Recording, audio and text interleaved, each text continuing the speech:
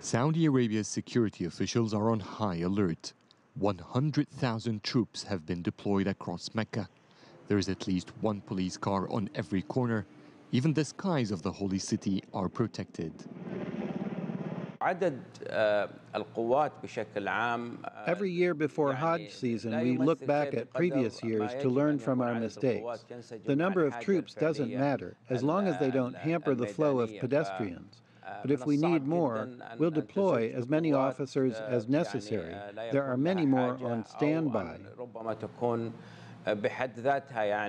The potential threats are numerous. In July, coordinated bomb blasts shook the kingdom. It's the first time a terror attack has taken place so close to the Prophet Muhammad Mosque in Medina, the second holiest site for Muslims after Mecca. Authorities have realized that the Hajj too could be targeted. We take every possible scenario seriously, particularly when it's pilgrimage time, whether it's terror threats or merely the day-to-day safety of pilgrims. For many years, terrorists have targeted the Kingdom of Saudi Arabia.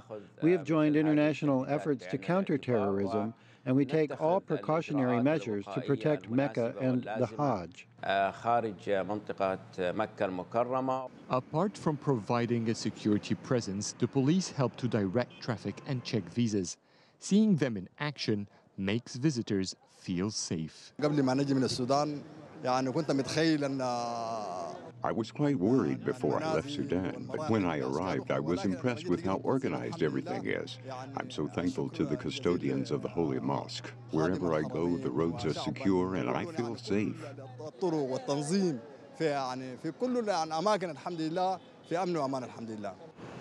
There's at least one police officer for every 30 pilgrims here in Mecca, and more standing by. So far, it's a smooth task. But the real challenge for the police begins on Saturday when millions start moving. Fingers here are crossed. Everyone is praying that nothing happened to ruin this huge Muslim peaceful gathering. Adel Mahroui, CCTV, Mecca, Saudi Arabia.